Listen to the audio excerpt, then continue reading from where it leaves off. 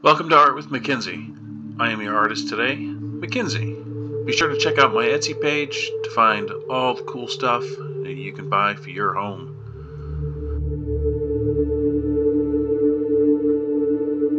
Today we're going to be making a dinosaur claw for our T-Rex model. First we're going to clean up our viewport. We're going to get rid of the camera and the light because we don't need it for today.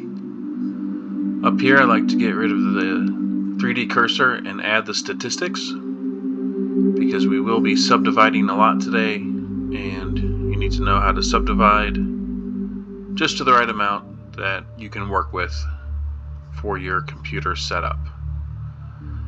Down here we will expand the viewport and get rid of this bottom screen. So we'll hit Shift A and we'll add a reference image. I'll add my image, you can add yours. A quick Google and you can find plenty of references for dinosaur claws. This just happens to be the one that I chose. So I'll click on it, hit GX to move along the X-axis, RX 90, and that'll rotate it 90 degrees. S to scale, get it nice and big for me. And now we will get rid of this cube. Instead we will hit Shift A. We'll add a mesh to the cylinder.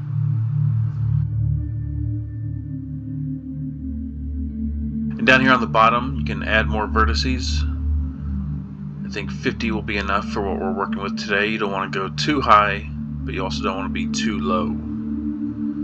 So we'll click on the object, hit R to rotate 90 to rotate it on a 90.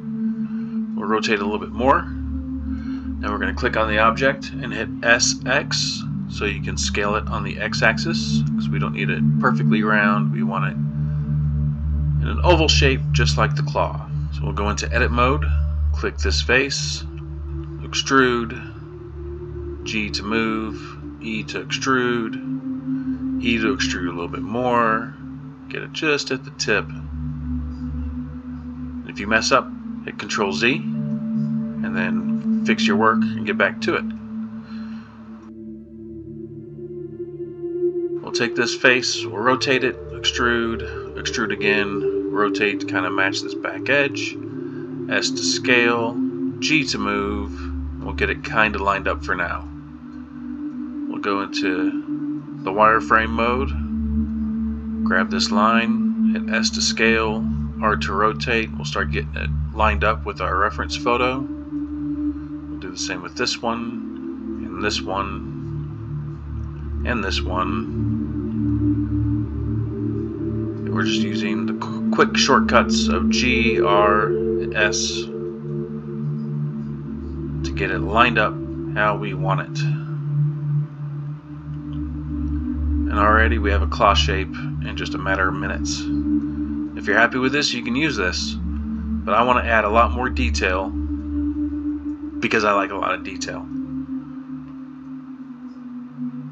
we're going to start subdividing this on our own by adding edge loops by hitting Control R, and we'll add edge loops all around here. And just like before, we will go through, we'll click Alt on the line to grab the whole edge loop, and we will adjust it from here. S to scale, G to move, R to rotate, and just line it up with your reference image.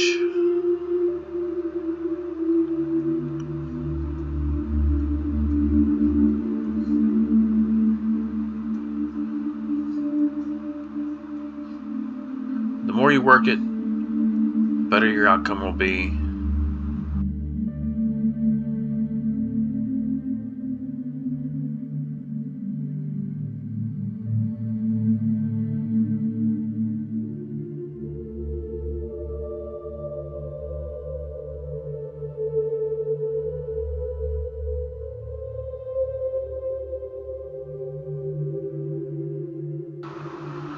Let me get rid of my reference image for now so I can see it on its own.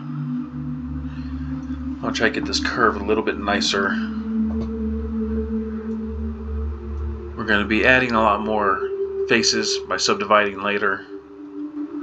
We'll go to this vertices menu, scroll down to smooth vertices, and it should smooth out all of our vertices fairly well, and it did. It has a nice natural looking curve to it. We're going to subdivide. Go to the edge menu at the top here, go down to subdivide, click it, and you'll see it subdivided our edges. And you can also use a quick link to subdivide. I'll do it a couple times, and you can see in this upper left hand corner that our triangles are increasing. You hit Control Z to unsubdivide and bring it back down. And subdivide it as much as you can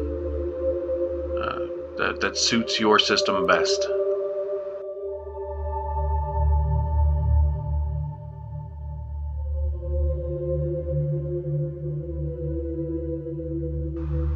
So we're at about 250,000 faces. We're going to go into Sculpt, go to the very top option, that's your Draw option. Hold down Shift to smooth. In the upper right hand corner there is a butterfly with an XYZ, shows you all your axes. Make sure the X is checked. That way you're smoothing or sculpting on both sides. Good way to check if you're doing both sides. Grab your grab tool, and as you can see, it'll affect both sides of the x-axis. This makes the work a little bit faster. So we'll go back to draw, and we'll continue smoothing out our claw. Get rid of some of those hard edges for us.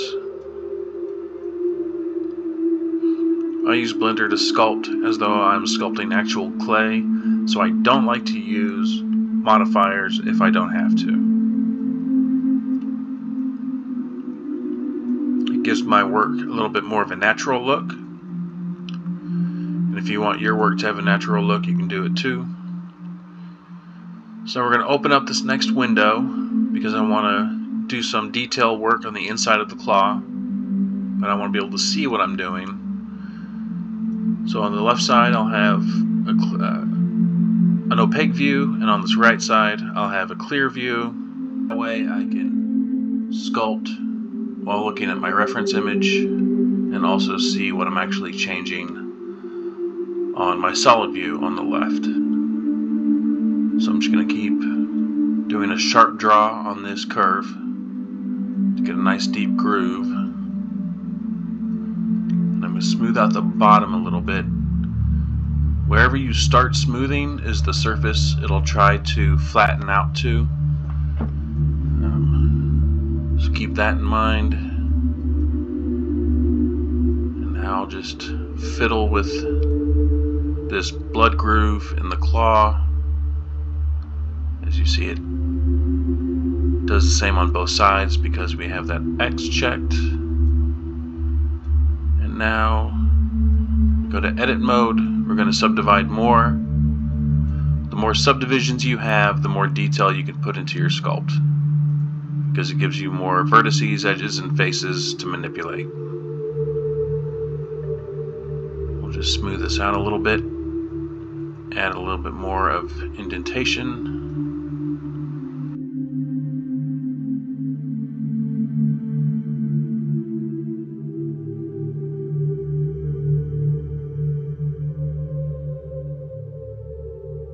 I want a nice, clean, smooth surface so I can see what I'm actually changing.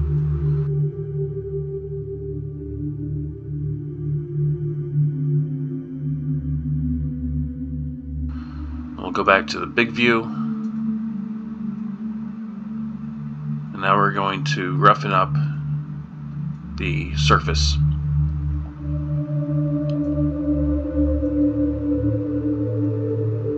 And as you can see, there's plenty here. If we subdivide again, it will more than double our surface. We have about 5 million.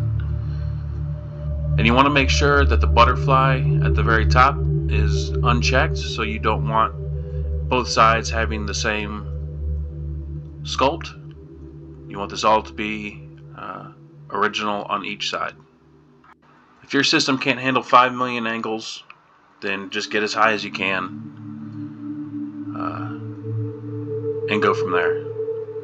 And all I'm going to do now with the sharp draw tool is get it really small, and I'm just going to scratch back and forth along the surface of the claw, and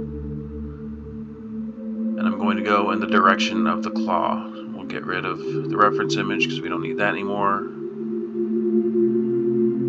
Just scrape back and forth. Don't worry about how deep you're getting it yet. We're going to be smoothing them out later. As you can see, my computer's having a bit of an issue rendering this, but we'll keep going as far as we can. Again, go lengthwise, scrape, scrape, scrape, or scratch, scratch, scratch. I'm not doing anything fancy here. I have a Waco tablet with a little pen that I'm using, and I highly suggest you have something like that if you're doing this with a mouse. Super props to you, but a pen is the way to go.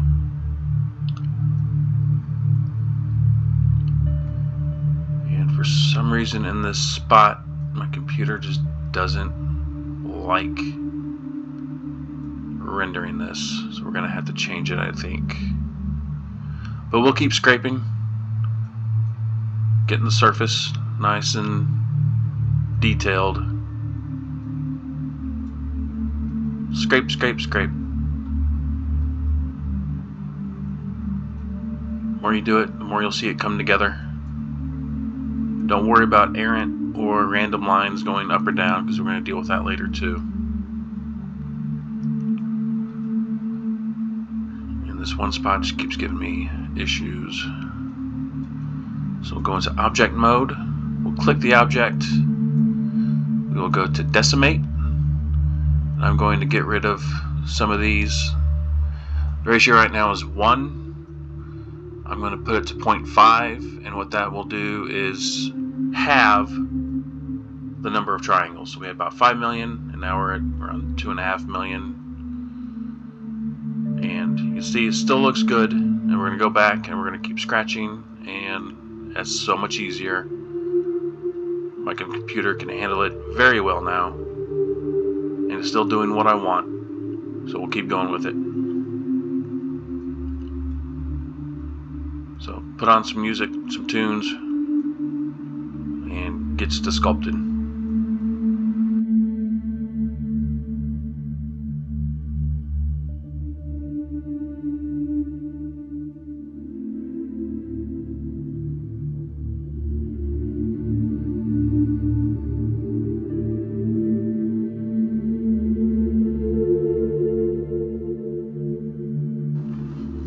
So I'm going to open up my radius a little bit, get it nice and big, and with my mouse I'll click and soften up the surface a little bit, one click at a time until it looks right.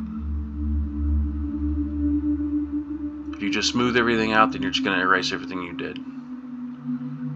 So get a slightly bigger radius on your draw tool,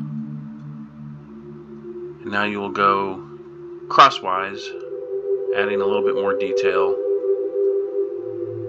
to your claw. And you want a lot of cross hatching at the tip, because that's where the claw grabs the prey the most, gets into bone, so it's going to be all tore up.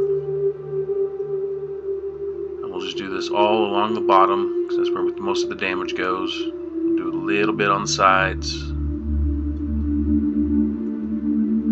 And I'm not going off of a reference picture, I'm just doing what feels natural.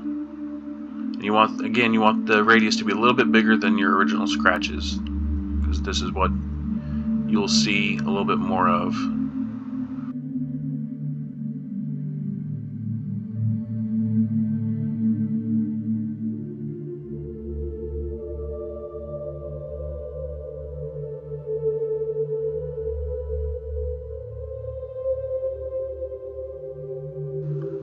You can keep this at a 2 million poly count claw if you want to 3D print this as it is, but what we are going to do is decimate it, because we're going to add it to our T-Rex model, and we don't want to add 2 million triangles to something that's already going to have a high poly count. I'm going to drop this down to 0.25. We're going to do a quarter and see how that looks.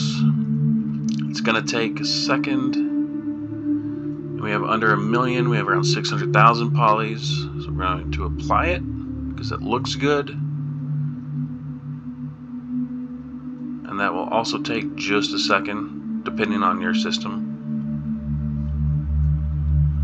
But 600,000 polys is still pretty high, so I'm going to decimate it again. I'm going to drop it down to 0.1, which should be around 60,000 triangles, and there we go. And it did the best it could, getting all the faces and all the detail it can. As you can see, applied and unapplied, there's not too much of a difference. And because this is just a claw, and when we print it out it won't be that big, this will work perfectly. And you can decimate it probably down to 20,000 if you want, because again, it is just a claw, but it's going to be a claw with detail, and that's something everybody wants. The more detail you have, the better off your sculpt will be. Here I'm just playing around with different decimate levels for you. I like the way that looks. So we'll apply whatever decimate level you wanted. This is good enough for me. And we will be adding it to our T-Rex. Be sure to check that video out if you want to learn how to sculpt and model a T-Rex. And thank you for joining me on Art with Mackenzie. It was fun doing art with you. And I'll see you on the next video.